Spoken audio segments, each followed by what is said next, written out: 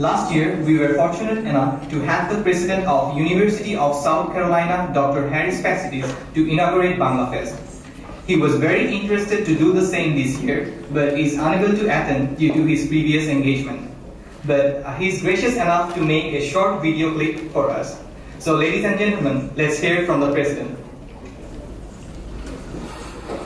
Good evening. I'm happy to be with the Bangladesh Student Association and all of the students who have come together on February 13th as we begin to approach the Bangladesh national holiday known as International Mother Languages Day.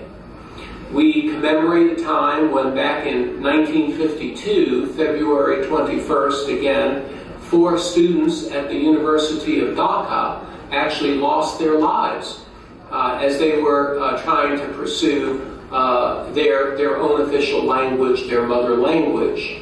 So we come together now in the spirit of respecting all of our cultures. We know, of course, that the Bangladesh students at the University of South Carolina are a very, very important part of our university.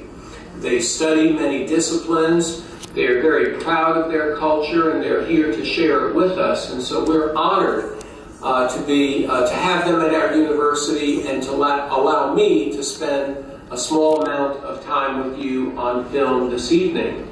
I am sorry that Patricia and I could not be here with you this evening. We well remember the wonderful time we had with you last year. February 21st is also a good day for me in that it is my birthday. And I don't expect that that's a particular reason to have a celebration in Dhaka or in Bangladesh on that day, but maybe if I see the films on the newsreel of the celebration, I'll imagine that they're really gathering for my birthday, the people of Bangladesh. So I welcome you to 2016 Carolina BanglaFest. I wish every one of you a rich evening with music, cultural presentations, and of course food. Go Gamecocks and go Bangladesh.